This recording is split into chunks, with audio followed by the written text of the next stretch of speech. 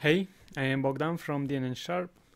It gives me great pleasure to announce a new integration we did for Action Form, and that is integration with Salesforce. So now you have the ability to post data to Salesforce, but also query Salesforce to retrieve data and you do perform other actions using it.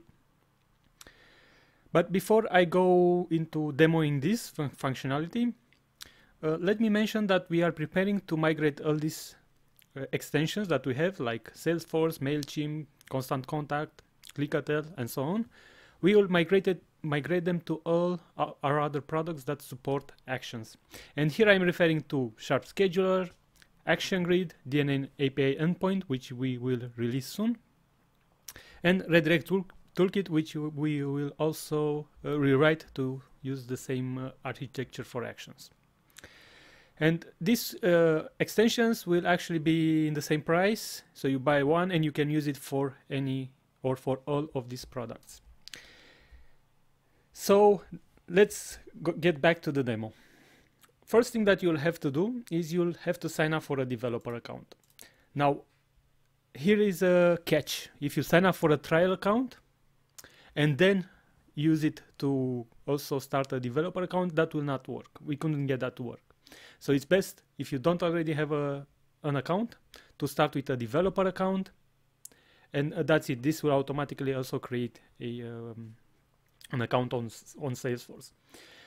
The reason behind this seems to be with different editions, like if you have the professional Salesforce or if you have the enterprise Salesforce, some allow the API to connect, some don't. So here is what worked for us. First, go to developersalesforce.com and create a new account. Once you are logged in with this new account, you actually have to go to Salesforce. So get out of developer, go to Salesforce, log in on Salesforce, and then notifications. This is my account. And then once you are logged in, go to My Settings, Personal, and reset my security token. And here, click this button, which will send you an email with this security token. And this is the process to get the authentication details that are needed for the API. So you have the username, you have the password, and now you have a security token. And once you have this, we will start with a new action form.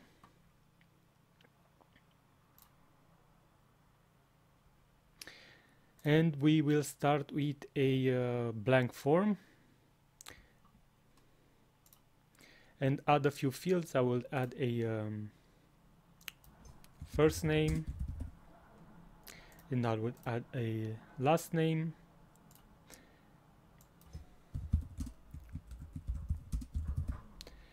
and maybe I will add an email.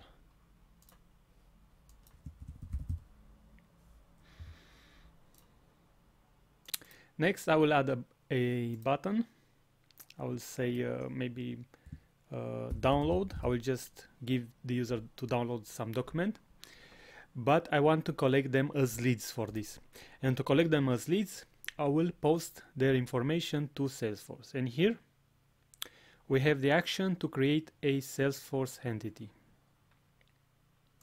And here we would put the connection detail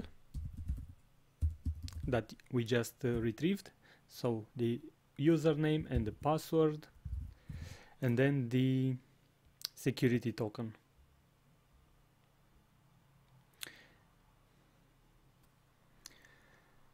And next thing, we have to choose which type of entity we create. Now, we have the basic entities here, like a lead or a case, contact, account.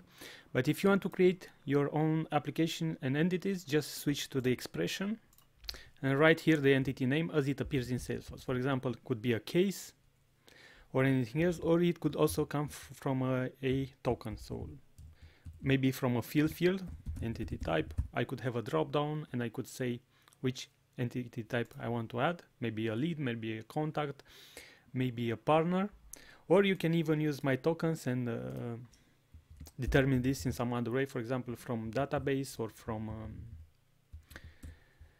a constant text that is just reusable. Okay, but in this example, I just need to post a lead, and then I will have to choose which fields to send. Now you have to be very careful.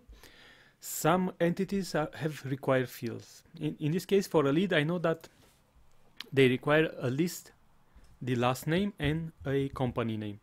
Now I already have a last name and it's a form field, so I will just use its token to get its value. If I didn't put the bracket, it would just pass this string first name, but I need to get the value of the first name field. And then I will have the last name, same thing. I will have the email. And finally, I will have the company. And here I don't have a company field, so I will just write a text here, DNN sharp. Now I could store the ID of the newly created entity in a token, let's say lead ID.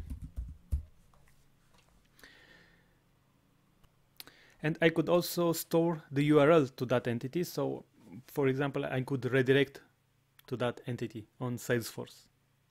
But I don't want to do this. I would just want to give them something to download and then maybe redirect, and I will give them a file to download. And I can choose from the portal file. Let's see if I have some documents here. Yeah.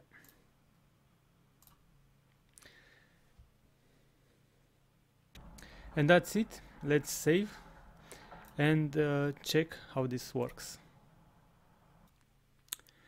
So I will put my name, Bogdan Tescu, bogdan.tescu@dnnsharp.com. So now I will click the download button, and now I am redirected to the PDF file. And that was the purpose. And now let's go back to Salesforce, to the leads page, and confirm that the new leads was created. Maybe just click this run reports button.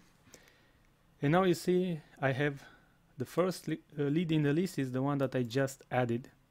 The rest are probably test leads that were added when I created my developer account. So now I have the new lead, and I also now let's say that I want to extract this lead at a later time. So I want to build a form that will extract me a lead based on, let's say, the email address. For this, I will go back to the form.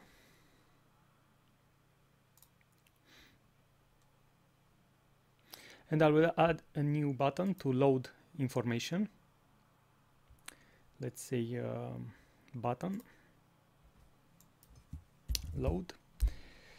And in this button, I will just use a Salesforce run Soql query. This is a query language built by Salesforce. And here I will have to provide again the same connection details. And next I get to specify the Soql query, which is very similar to SQL.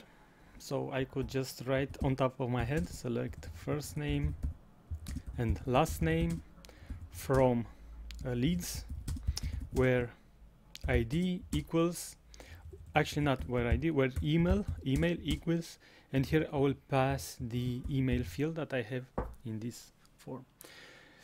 And then I will just use this action to update form data. So this will pass everything back to the client side, and the form field will update. So what I want to do with this is actually have the load button next to the email field, and then I provide an email, I click load, and this will populate the first and last name. This is what I want to achieve. But in order to achieve this, I also need to extract some data. So I run a query, and then I need to extract this data into something. And here I will extract it directly in first name and last name fields. So I'll extract first name in the first name and last name in last name. And because this is the idea of a form field, action form will automatically populate this data inside the form field with this ID. Let's save, go back and confirm that this works. So what I will do now, just write the email address. And then when I click the load button, this should make a Soql request to Salesforce and bring back the first name and last name. And you see they populated here. And that's all the magic that you can leverage and use in an unlimited number of ways. For example, you can use it to synchronize data between local database and Salesforce, or you can use it to update information, for example, to post additional data to a lead, or you can use it and to wire multiple entities together. Like you have a company that has contacts, so when you create the contact, you need to get the company ID first, and so on. So data is wired together, but you need IDs to link it by ID. And that's pretty much it. You see, you can post data to Salesforce, but also retrieve it and do something with it. I hope you find this very useful. Let us know if you need any help on this. Thank you for your time and have a great day.